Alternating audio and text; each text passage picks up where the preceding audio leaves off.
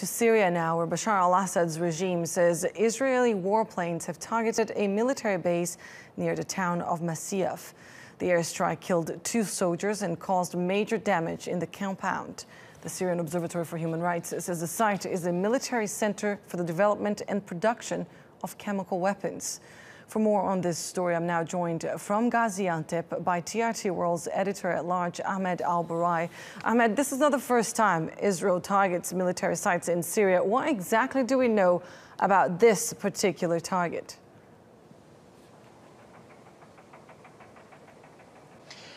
Well, the former head of the military intelligence, the Israeli former head of the military intelligence, tweeted yesterday that the attack is not normal. What we have in hand so far is the attack is either one of these narratives.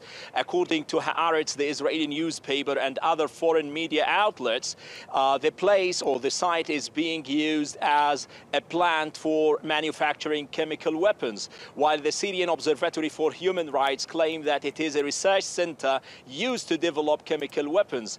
The Syrian regime says it is a military factory, it is a military facility where 2 of its soldiers have been killed after the attack.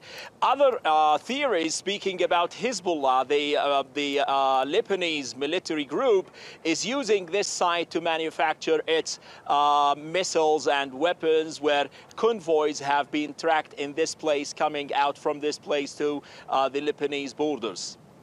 And Ahmed, can you tell us more about the timing of this incident? It comes a day after the UN War Crimes Commission released the findings of that investigation, confirming the regime of Bashar al-Assad used chemical attacks several times, conducted several chemical attacks several times during this war.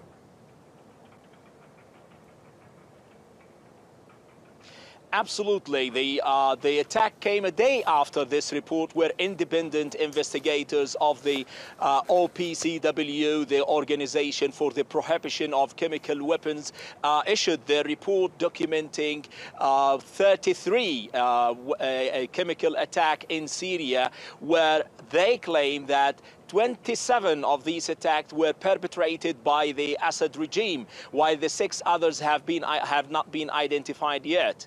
So the former head of the military intelligence in Israel said that the place itself is used to manufacture weapons and arsenal, barrels of explosives that have been responsible for the death of thousands of Syrian civilians. So he tweeted in a statement that the attack is finally a Israel moral response to the about the massacre, what he called the massacre in Syria, while activists here claim that Israel itself is being accused of committing war crimes in Gaza. So what we have, the attack and the report, the activists claim that it does have political messages that need to be waited and see why this happened at this particular time, particularly before the coming negotiations in Astana. All right, Ahmed Al-Barai, live for us in Gaziantep. Thank you for that.